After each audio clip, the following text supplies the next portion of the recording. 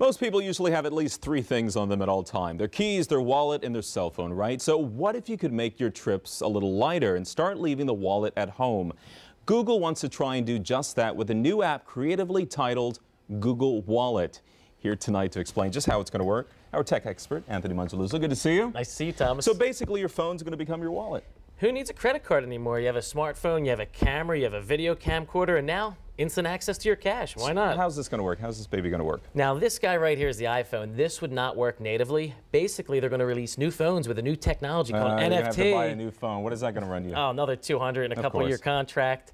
And you have to download an app. So basically, this technology that will be built into the phone will allow you to automatically draw your credit card. You load your app, it tees up your credit card, and off your money goes. So it's almost like that pay pass that we see right now, where you just have that credit card and you just swipe it on the machine, bam. Exactly, that's the way it goes. So the only difference between the pay pass is you have to actually download an application, and of course Google, with the Android phone, will make it readily available. So your MasterCard, Visa, American Express, even gift cards can all go on your phone. Everything. Now, on a phone like this, one thing to point out, they will be giving a little sticker, basically, which will be limited only to 1 card. So your old technology, you know, your old iPhone 4. The phone you just bought, for a couple $100, you're going to have to buy something else. You got to wonder, how safe is this technology, though? What if you lose your phone? Right now, it's pretty safe. If you lose your phone, all bets are off. You better call in really quick.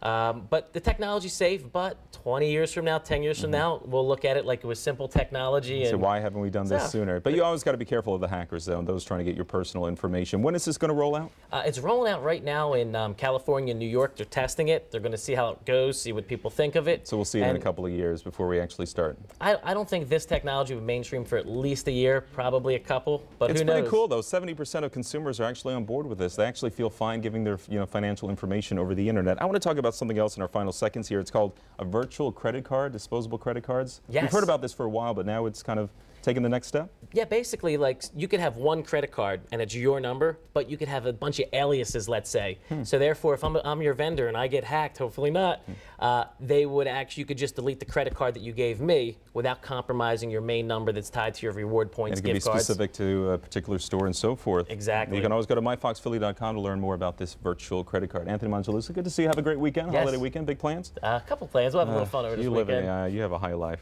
One day I'm going to catch up to you, my friend. Good to see you. But of course, the all-important